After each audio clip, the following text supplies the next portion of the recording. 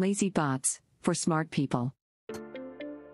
Hi guys, welcome to another episode of Power Automate Learning Series.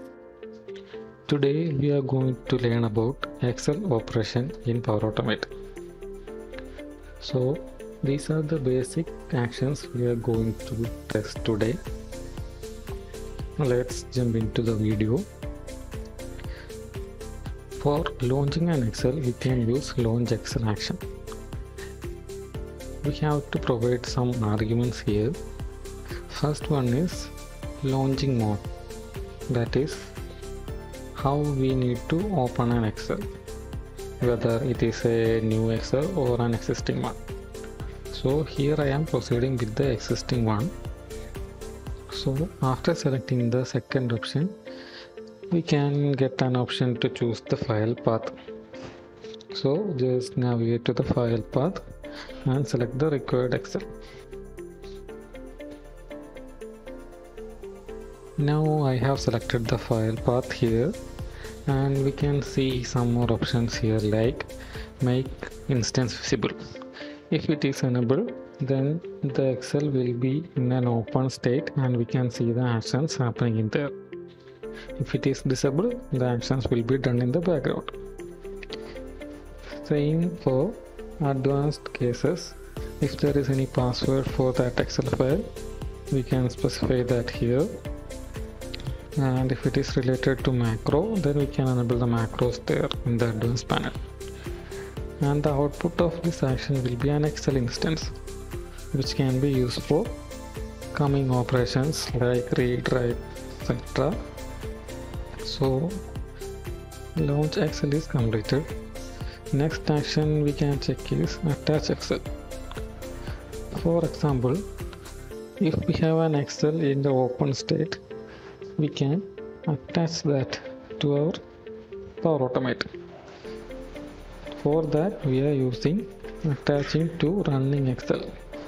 So after attaching, we will get an Excel instance and we can use for our operations.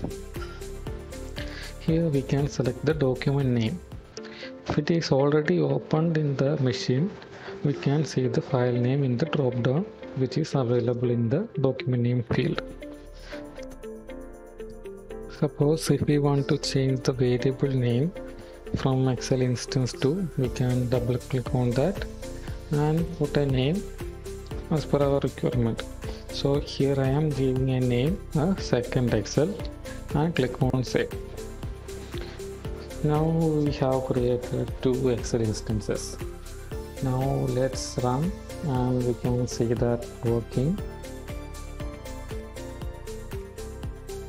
Yes, in the variables panel we can see that two Excel instances. We can clear that by clicking on the eraser button. Next one is reading from Excel. For that I am going to use read from Excel worksheet action.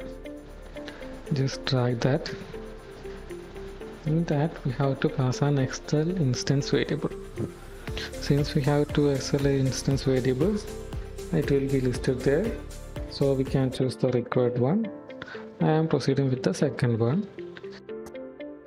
Next is retrieval mode. In Power Automate we have three retrieval modes. First one is from a single cell, then from a range of cells, and finally from a selection. Actually we can start with a single cell. So the bot will read a single cell and retrieve its data. For that we need to specify a cell address.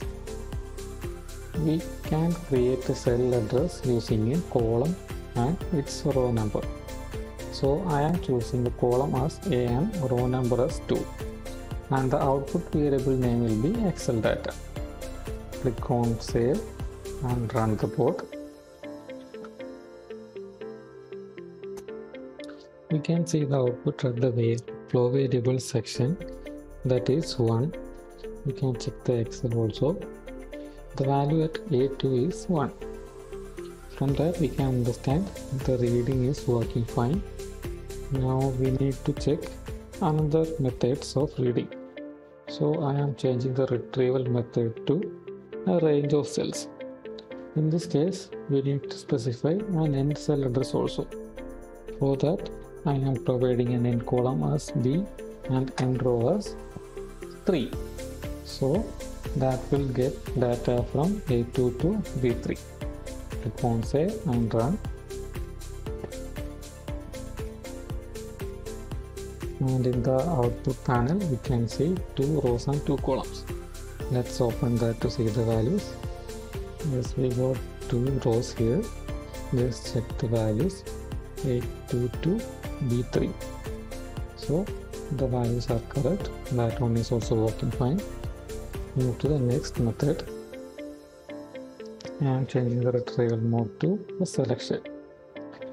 In this case, we don't need to specify a range or any address because that is completely depending on the selection in that corresponding Excel file. So if we have any data selected in the Excel file, that will return data. Otherwise, it will return nothing.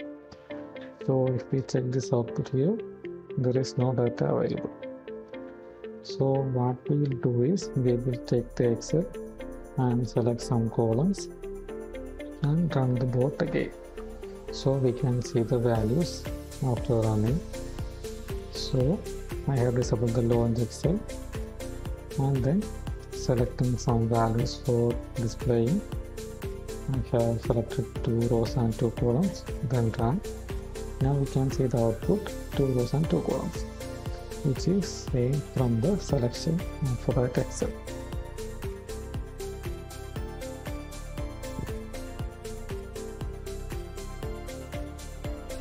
That's about that retrieval methods.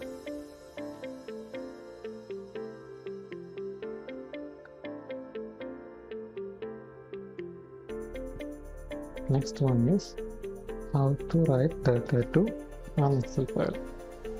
For that we are using the same Excel instance and I am using write to Excel worksheet action. Here we need to specify the Excel instance. I am proceeding with the second Excel and then we need to specify which value to write in the write mode. Here also we have 2 modes. One is to a specified cell and other is to the selection. So I have selected the second Excel instance and putting a value to write as something like text and proceeding with the specified cell write mode, then providing a column address A10. Click on save and run that again.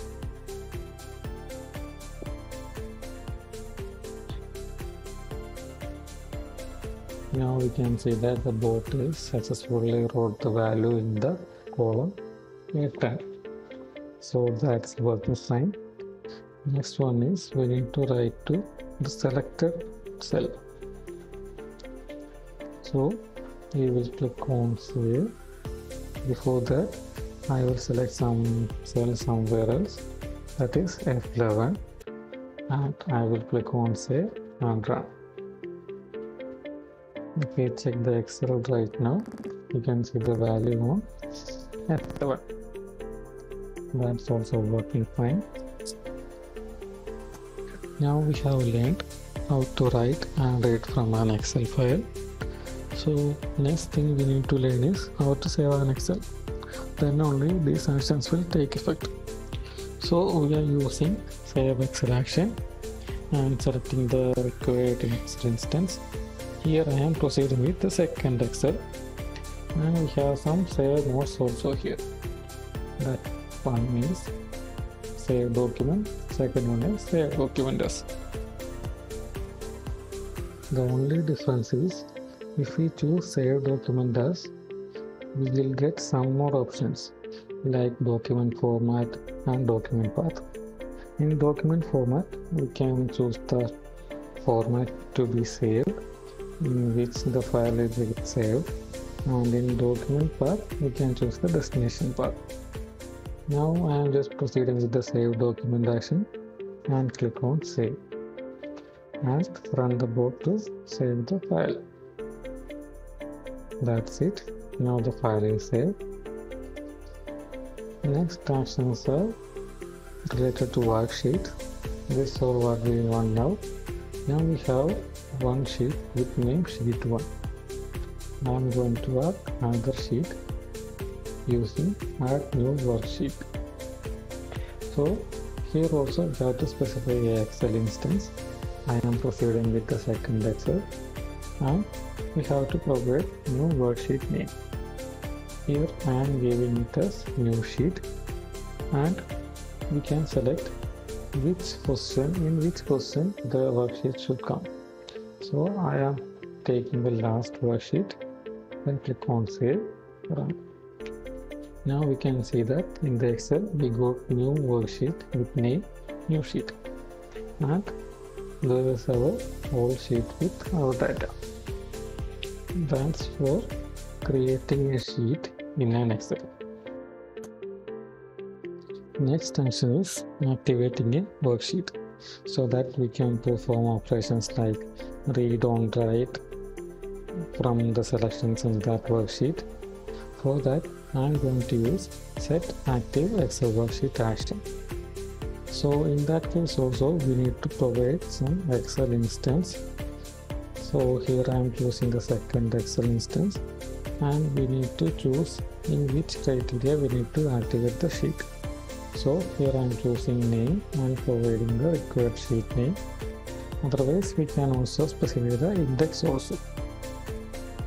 Then I have selected the sheet 1 for the demonstration now. After clicking save, just run the board and we can see which sheet will be activated. Now I just click run, and if we check the sheet we can see the new sheet is activated. So that's all about set worksheet activation. Next action is get first free column or row from an Excel sheet. We can use this to identify the last cell address to insert data for performing operations like appending data to an Excel or each run like that.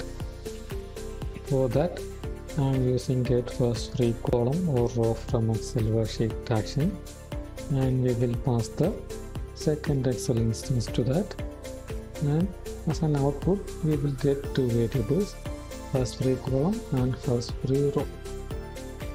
For appending some data to an Excel, what I am going to do is I am just calling write to Excel worksheet action again. Here I have selected second Excel for instance, and the value to be written as new data, and write mode on specified cell, and the column address I am using find free column, and for row address I am going to use free row. So the bot will find the first free row and column and then write the value. Now I am rearranging the windows for better visibility. Now we can see that the new data is written on G12 because the Excel is considering the column F11 as the last column. So the very next rows and column will be the first empty one. That's why the bot returned the new data on G12. So we will clear those data and start the bot again. Now we can see that the bot returned the value on D7. As we said earlier, the Excel is considering that as the first table, and the next empty column and row is G7. So instead of that, we need to append the data just below the 5. Then only that will work as an appending process. So for that, I am going to change the column as A, which is the starting point of columns. So I am hard coding the column A in the field of column, and row as first free row, and click on save for saving that. Just run the bot again. Now we can see that the new data is written in the A7 column. That is our appending process.